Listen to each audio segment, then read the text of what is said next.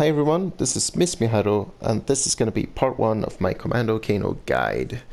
So, first of all, who is Commando Kano? Like, what is this character? I would say it's the only true grappler of MKX, because other grapplers or like characters with command grabs don't rely on their command grabs, or they don't have parries. So, like, this is the only character with parries and command grabs, except what's he called? Sun God Kodo. I might be wrong, but if I recall correctly, that's that's true. So utilizes parries, command grabs, and try to break your ribs, basically. So you're not looking at a combo-heavy character, but you're looking at like a character that requires multiple reads, and you try to frustrate your opponent and like powerbomb your way to a victory. So you lose the mid-knives from Cyber and the safe 50-50s from Cutthroat, and you gain this sort of, I don't know what you should call it, like more mind game Kanos. Like there's still guesses involved, like just like 50-50s, but there's more mind games to Commando Kano than his other variations. So what does he gain? He gains really fast command grabs. Oops.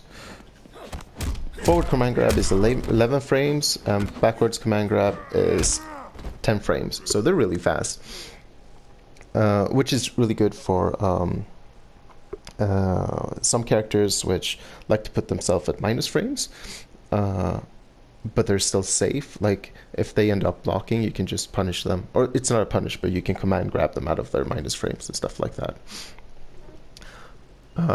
And it's also important, like, he's one of the few characters that has, I think he might be the only character. No, wait, Ferritor can meter burn and decide where they end up, but without meter, you can decide where your opponent's going to end up. Like the backwards command grab, and you have the forward command grab to, like, control the screen positioning.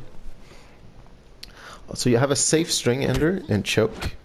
This is only -4, so you can use it after every string and be 100% safe after against every character in the game. And it's also really good anti-air, but I'll get back to that. I have a section on anti-airs. Then you have parries. Parries aren't the most useful thing. You have a low parry, you have a high parry, but they're super swaggy, and if you win a game with parries, you win the whole game. You win the Mortal Kombat X game. So there's that. You have a high damaging and excellent footsie tool in the 2-2 string. It has really good range. It's pretty fast and does 13% on hits. Wait, does it do more? 12, sorry. You have a meter burn pop-up string, which is from 3-2 that, or back 1-3.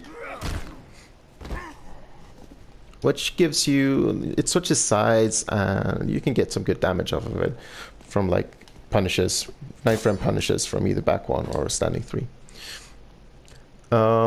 And this might be controversial, but I think Commando Kano has the best wake-up tools in the game. He has so many options, and it's really hard for your opponent to cover all of them.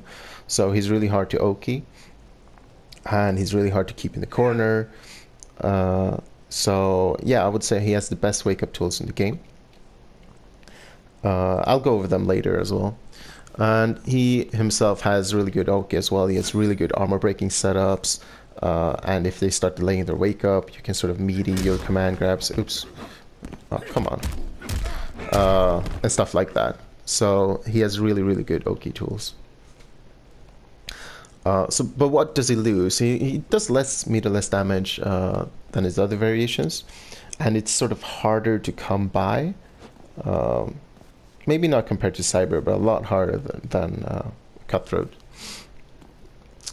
He lacks the super strong keep away. I say super strong, the stronger keep away game from Cyber with the mid knives, but I would say he has comparable or even better anti-airs as Cyber, so I don't think it's that big of a deal. Mid-Knives is really good in some matchups, but it's not as dominating as it was like at the beginning of the game. And of course he lacks the safe 50-50s and the huge damage from Cutthroat.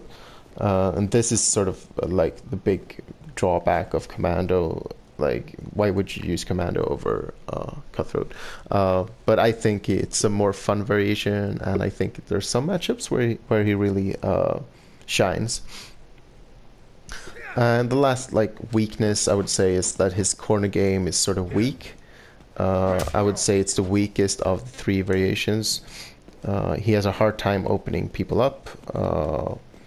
I mean, he does have the command grabs and the low string, but unlike Cutthroat has 50-50s into plus frames, into more plus frames, into more 50-50s. So like compared to that, it's kind of weak. And Cyber, they go probably even, but Cyber has the really good restand and has pretty high damage with the EX up laser. So it's not a bad corner game, but considering the game that MKX is, it's not super good. Okay, so the last thing I'm going to bring up in this video is just his movement. He has decent walk back speed. It's not the best. His forward walk is pretty good. His forward dash is really good, and his back dash is even better. This is going to be a big tool to get you out of pressure, to keep your distance, to try to whiff punish stuff with forward 4 or 2-2 or what have you. His jump, however, is trash. It's probably the worst jump in the game. I mean, there's other characters with similar jump arcs, like Kung Jin, but Kung Jin has awesome air tools, which Commando Kano doesn't have. Johnny Cage might have a worse jump, by the way. But you have your air Kano ball, which makes you a bit harder to anti-air, and you can sort of like change the sorry, my voice just went to shit. You can sort of change the trajectory of their jump. I like doing like jump backs and waiting for them to do something and sort of punish it with the ball or whatever. So there's that. Okay, so this was the first part. Next, I'm gonna go over his useful normals and strengths. So stay tuned.